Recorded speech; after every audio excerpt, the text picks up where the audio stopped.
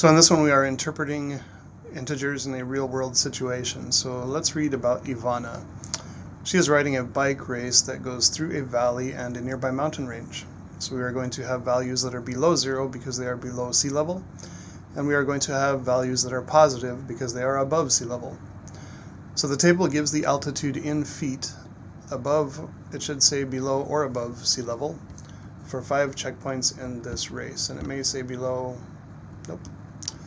So we need to consider that the negatives again are below sea level and the positives are again above sea level. So which checkpoint is the furthest below sea level? And so to figure that out, we are looking for the largest negative number, or the negative number with the greatest absolute value. In this case, that's negative 185, which is checkpoint 5. That is the farthest below sea level. Which checkpoint is the furthest above sea level? Well, let's look for the largest positive value, or the positive value with the greatest absolute value. That's checkpoint 1. She starts out at 2,946 feet. So what does it mean for a checkpoint to have an altitude of 0 feet? So checkpoint 4 has an altitude of 0 feet. When we're talking about altitude, the number 0 represents sea level. So like at the beach where you would be right next to the water, it is at sea level. Okay, let's try a couple more. So in this case, we are talking about profits, and so this table gives a small company's profits in thousands of dollars over 5 months.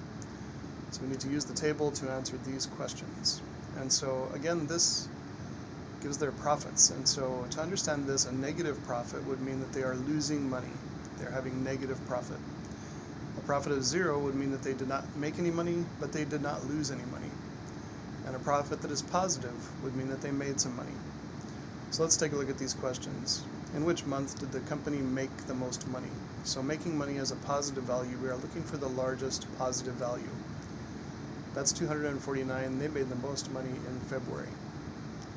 In which month did the company lose the most money? And so some people would want to say, let's pick 0, but that's not the case, because 0 means I didn't make any money and I did not lose any money. So if we're looking for when we lost the most, we want to look for the largest negative number, or the negative number with the greatest absolute value. In this case, that's negative 324, and that's in May. The company lost $324,000 in May. That's quite a lot. What did it mean for the company to have a profit of 0? It means that they lost money? No, they didn't lose money. They didn't make money.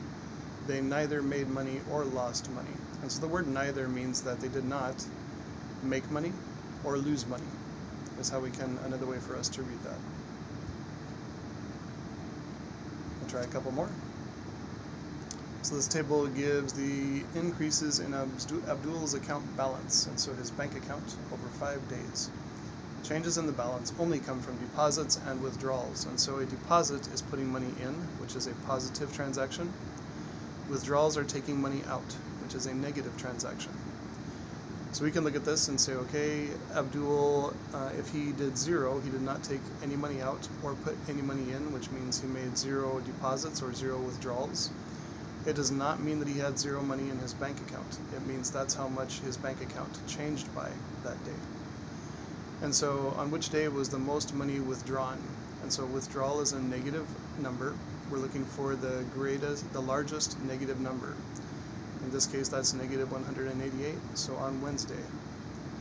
On which day was the most money deposited or put in, which is a positive number? We're looking for the largest positive value. That was on Monday.